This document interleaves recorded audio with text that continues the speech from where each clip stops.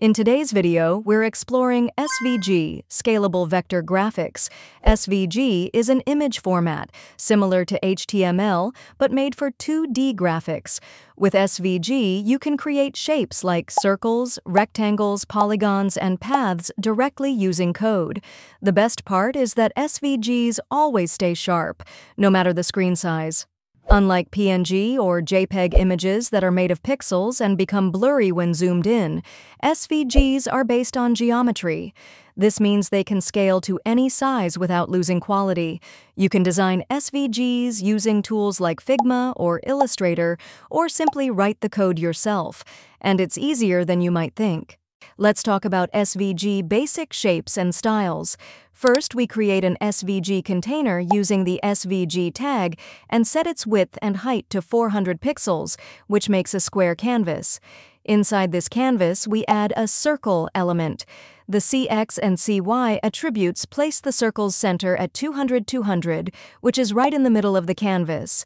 Here, the CX value controls the x-axis and the CY value controls the y-axis. The R attribute sets the radius to 100 pixels, while the fill attribute colors the circle green. To make the canvas visible, we add an external style with a 3-pixel solid black border. With this simple setup, we get a perfect circle centered inside the SVG canvas. Let's style the circle by adding a red stroke and set the stroke width of 5 pixels. Then we set the fill to none, so the circle shows only a red border without any background color.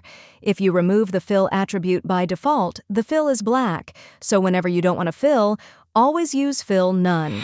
You can also move a circle by changing its position. For example, setting CX 400 and CY 400 places the circle 400 pixels from both the X and Y axes. SVG tag in a self-closing form by adding a slash at the end, and it works the same way. Now let's create a rectangle using the rect tag. We set the width and height to 200 pixels, and the X100 and Y100 attributes place it 100 pixels from the top and left edges. We've added class rect, so we can style it with CSS. This draws a 200 by 200 pixel rectangle slightly away from the top left corner. Finally, we style it by giving the rect class a maroon fill. If you target shapes by tag name like rect or circle, the style applies to all of them, so it's better to use a class or ID for specific styling. You can also add a hover effect in SVG by giving the A class. After that, apply CSS to create the hover animation. Now you can see the effect when you hover over it. Let's talk about the SVG ViewPort and ViewBox. The width and height attributes define the size of the viewport, which is basically the visible area or canvas where SVG shapes are drawn. For example, if we set both to 400 pixels, the viewport is 400 by 400 pixels. Any shapes we add will appear inside this area. If we change it to 200 by 200, the canvas becomes smaller. If we set it to 200 by 400, it looks taller. And at 300 by 150, it becomes much smaller. So the viewport size always depends on the width and height attributes. You can think of the viewport as a frame or window through which you view your SVG drawing. SVG ViewBox.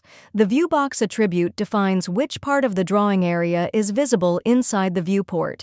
It allows us to zoom in, zoom out, and move around different parts of the SVG. The ViewBox takes 4 values: min X, min Y, width, and height. For example, ViewBox 0, 0, 200, 200 starts at the top left corner 0, 0, and shows a 200 by 200 unit area.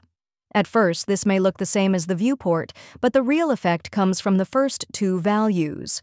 By changing min X and min Y, we can move the visible area. For example, setting min X to 200 shows only the right half of the circle, and setting min Y to 200 shifts it upward to show the bottom part.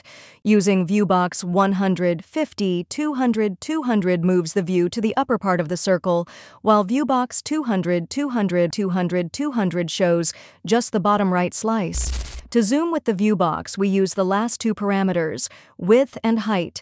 These define the size of the ViewBox. If these numbers are larger than the viewport, the SVG zooms out. If they are smaller, it zooms in. For example, if the ViewBox size matches the viewport, like 400 by 400, the circle is centered and fits perfectly. If we make the ViewBox bigger than the viewport, the circle looks smaller, which means it zooms out. If we make the ViewBox smaller, the circle looks bigger, which means it zooms in. Changing the viewport size only affects the canvas size, but the visible part of the circle remains the same. For instance, ViewBox 0, 200, 200, 200 shows only the bottom left part of the circle, and resizing the viewport won't change that.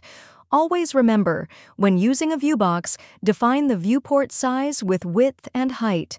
Otherwise, the SVG may display oversized graphics. You can add an external SVG using the IMG tag or write it directly with inline SVG code. When I apply a style to the SVG path and fill it with maroon, the change only affects the inline SVG, not the external one. That's the key difference. Inline SVG can be styled and modified with CSS, but external SVG files cannot. Another important point is that inline SVG is responsive by default, while external embedded SVG is not. Remember, if you remove the XMLN's attribute from the SVG code, the external file may not display correctly. But for inline SVG, removing it doesn't affect the image. The XMLN's attribute defines the namespace and tells the browser this code belongs to SVG. It's required for external SVGs to display correctly everywhere. Let's talk about the SVG gradients. To start, we can add a radial gradient to a circle inside the defs tag, which is used to define reusable elements. Here we create a radial gradient that starts from the center with CX 50% and CY 50% and spreads out with a radius of 50%. Within it, stop elements define the colors.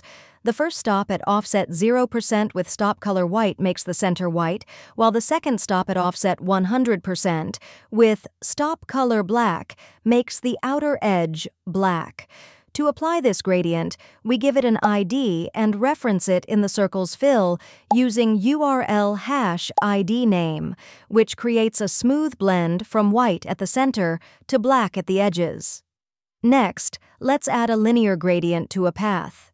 Again, inside defs, we define a linear gradient starting at x1, 0% and y1, 0%, which is the top left corner, and ending at x2, 100%, and y2, 100%, the bottom right corner. It has two stops, the first at offset 0% with a pink stop color, and the second at offset 100% with a peach stop color. Similar to the radial gradient, we assign it an ID and apply it to the path's fill. The result is a smooth diagonal gradient that flows from pink to peach. Now let's add text inside our SVG. In this example, the text is placed at the bottom center of the SVG image using the text tag. The attributes x, 45, and y, 122, set its position of the text on the canvas. The font size 20 makes the text 20 pixels.